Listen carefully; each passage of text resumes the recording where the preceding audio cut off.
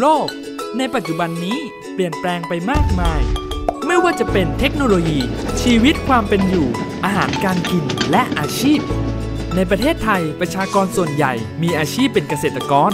แต่เกษตรกรในประเทศไทยกลับประสบปัญหาต่างๆมากมายทั้งด้านผลผลิตตกต่ำและภาระหนี้สิน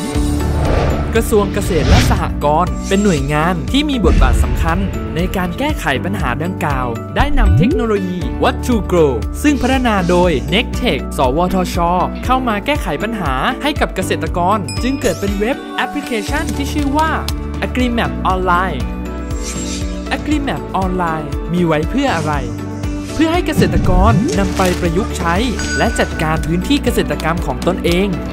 เพื่อให้เจ้าหน้าที่ของรัฐสามารถรวบรวมข้อมูลและวิเคราะห์เพื่อนำไปแก้ไขปัญหาให้กับเกษตรกรในแต่ละพื้นที่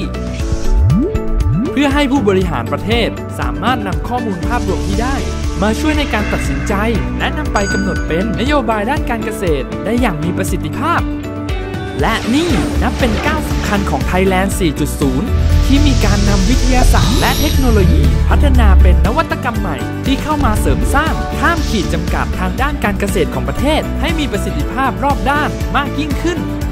เพราะเมื่อเกษตรกรมั่งคั่งประเทศชาติก็จะมั่นคง